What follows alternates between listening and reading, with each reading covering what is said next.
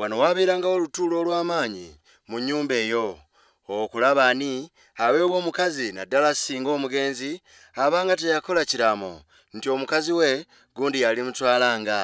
Wabula kino kikolwa kya mirembe gya dda nnyo mu nsi engunjufu leero. Bino bye bimu ku bintu ebyogerwako ng'ebyewuunyisa newankubadde nga bya buwangwa.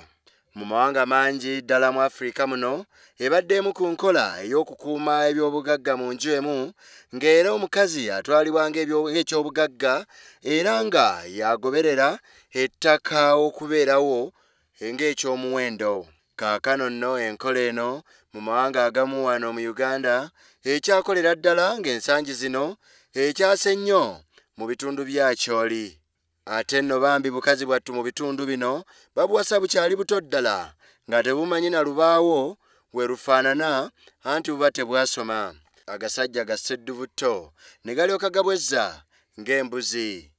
Wandyebuuza lwaki bo tebagaana anti olwo ng'oyolekedde okusasula ebyo byonna bazadde bo bye baalya nga bakutwala mu bufumbo. Okugeza mu bitundu bya Kyoli omukazi akkirizibwa okulima ku ttaka singa bbaawe abeera akyali mulamu, nga naye waafiira awo ebikoma ettaka taddamu kubaako na bwannannyini okuggyako ng'akkiriza okutwalibwa omu ku balenzi mu nnyumba eyo afuuke mukyala we.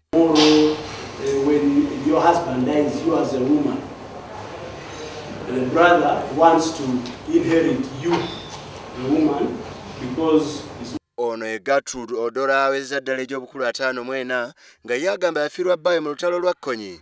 Olwo nno muganda w'omugenzi n'amuwasa, wabula olutalo bwe lwaggwa yasalawo adde ewaabwe, naye amateeka ab'ewaabwe ge baamuteekako tegaamusobozesa kubeera na mirembe.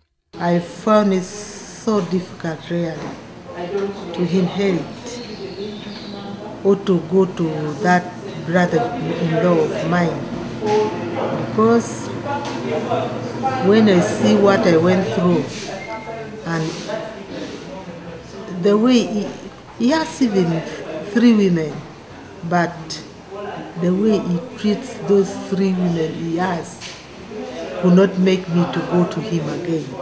Odora yalina okusalawo alekulira ettaka lya bba eriweza ddala eka 9 n'agenda okupangisa akazigo asobole okubeera n'abaana be.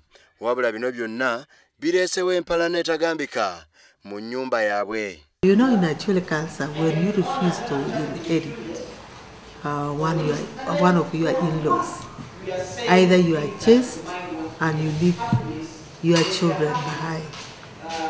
The children you leave behind are this elderly one, but this one, the younger ones, you have to carry and move with them to your mother and father homestead. Abalinga Odora bangi ddala mu kitundu kino ekyakyo olina okusingira ddala ennwoya. Odora ategeezezza nti bangi bamanyi nga bwe bawaayo okutwalibwa basobole okukuuma abaana baabwe n'okusigaza ettaka. Kino kya bulabe nnyo nti kireeta endwadde okutambula mu bantu nga n'abo bonna batanzifunye beekanga bazifunye olw'ettaka eriba likaayanirwa n'erisigala ttayo.